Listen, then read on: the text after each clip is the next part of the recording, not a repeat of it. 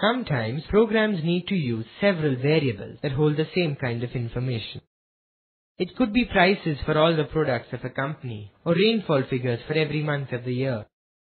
Let us say that a company sells 4 products. We would require 4 different variables for storing the name of the product and 4 different variables for storing the price of the product. Dealing with multiple variables of the same type could present a problem. It may result in the repetition of code to perform the same function on each variable. It is possible to reproduce the same code 4 times. But if the company sold 100 products, it would be difficult to handle the product number and price variables. Arrays enables you to deal with multiple variables of the same type. An array or a table is a group of elements of the same type and size having the same name. An individual element is accessed with the help of the name followed by the location called subscript, usually given within brackets.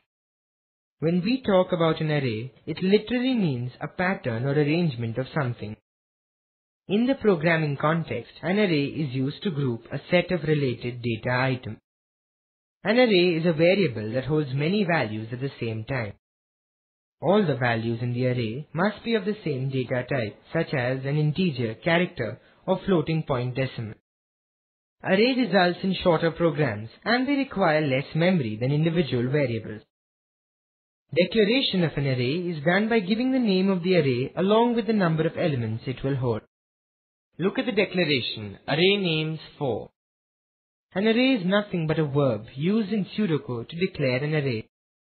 Names is the name of the array. The number that follows indicates the size of the array, in this case 4. This is also referred to as the index. Different programming languages implement arrays and indices differently. In BASIC, indices can start at 1. To declare an array of 100 product names in BASIC, you use the statement shown here. The $sign indicates that the array contains strings. The C programming language only allows integers as indices for array. The index numbering starts with 0. The array elements can be of any type that is valid for ordinary variables. The declarations shown here are valid array declarations in C.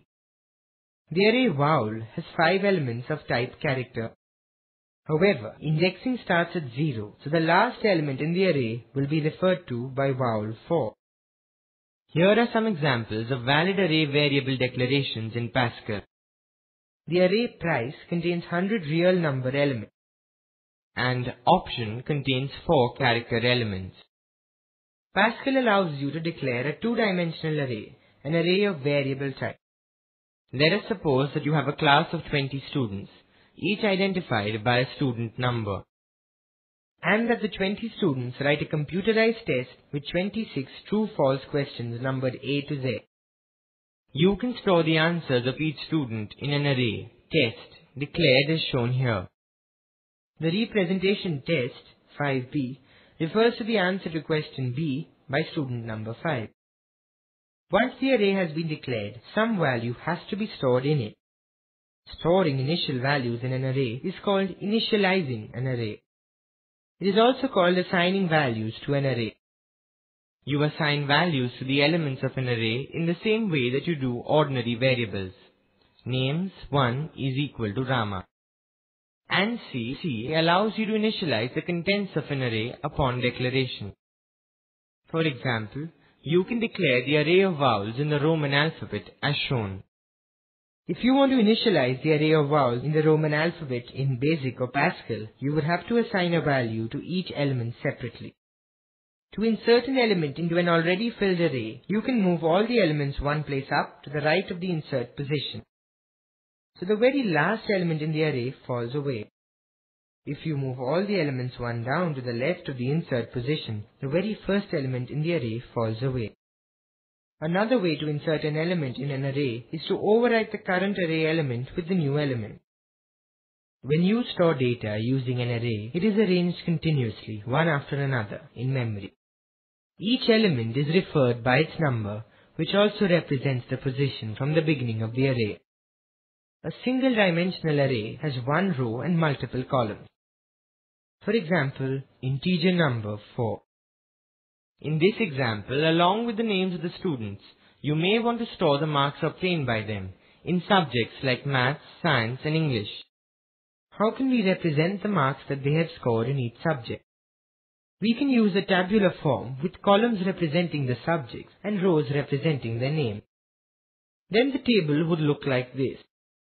Now it is easier to see marks obtained by each student in their subject.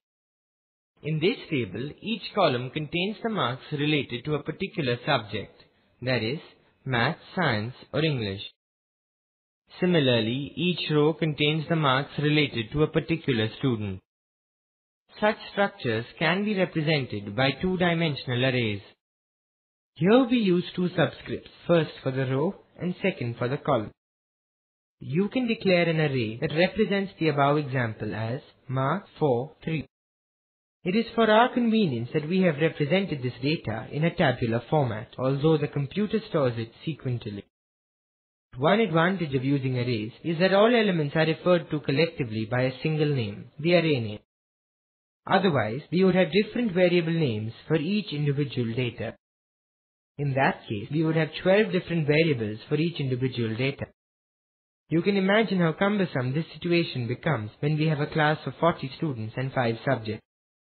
You can also define 3 or more dimensional arrays, provided the programming language that we are using allows its usage. Once we have declared and initialized the array, we can sort the data and search for data in the array.